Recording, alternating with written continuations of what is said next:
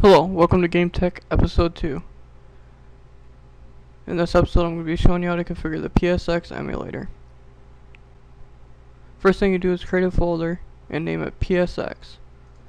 New folder, PSX. Hit enter to save it. Now you need two files. The first one you need is the PSX Emulator itself. The first link in the description will take you right to it. You just click on it and download it. When it's done downloading, it won't take long. Extract the file into the PSX folder. So go extract to, and we'll go desktop, scroll to PSX. Now click OK. It's going to extract, and it's done.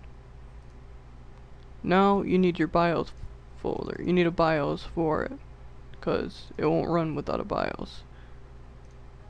See, it says this emulator requires a BIOS image which must be installed in the BIOS folder. Link will be in the description. You click PlayStation BIOS files, you download it, and again, once it's downloaded, you open it, and you only want the scph1001.bin. So you take that and extract to a specific folder, PSX, and your BIOS. Click OK, and you're done.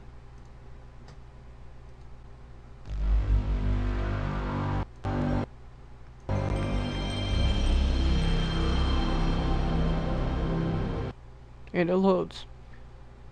Now I'm going to show you a place to get ROMs. The first one is doperoms.com. You look for the file that ROM you want, and you download it and extract it.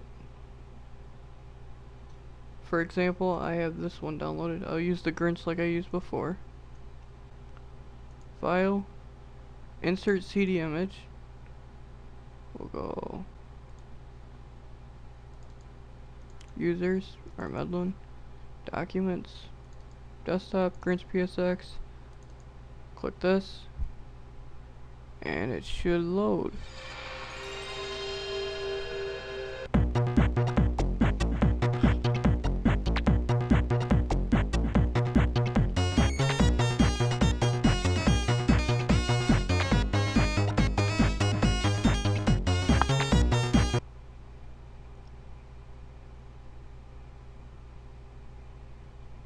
You just use your keys, and you configure the keyboard like you want to.